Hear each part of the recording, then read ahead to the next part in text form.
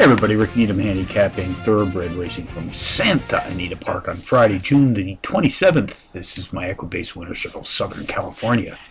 Race of the day. Let's take a look at race 2 this afternoon, folks. 3:30 p.m. Pacific Post Time, 6.5 furlong sprint on Santa Anita's unique shooted turf course.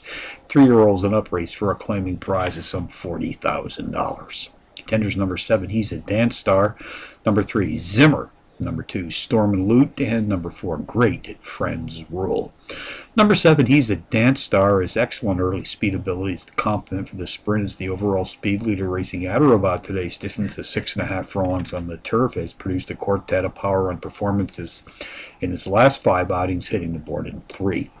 Number 3, Zimmer, takes a class drop of 4 Trackmaster units, has hit the board in power run fashion in 3 of his last 5. Including a power run win facing better company in his 4th race back.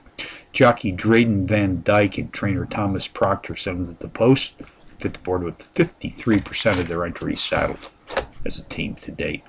Race 2 summary, number 7, He's a Dance Star, tops the contenders list today here at Santa Anita, which also includes number 3, Zimmer, number 2, Storm and Loot, and number 4, Great Friends Rule, 7324 in the second from Santa Anita.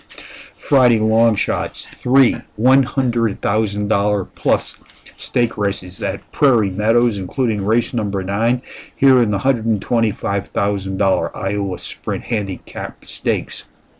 Check out the 8-to-1 shot. Number 1, Apprehender, who has nice overall speed for this 6 furlong sprint, has hit the board in power run fashion in 4 of his last 5, including a power run win in his 4th race back. Woodbine Racecourse in Canada, race 2, the 4-to-1 shot. Number 1A, Hockey, drops in class by 5 Trackmaster units. He's the overall speed leader in this maiden field, sprinting at today's specialized distance of 7 furlongs on the dirt. So handicapping from Santa Anita on a Friday afternoon, Rick Needham for the Equibase Winter Circle, reminding you as always to please bet with your head, not over it.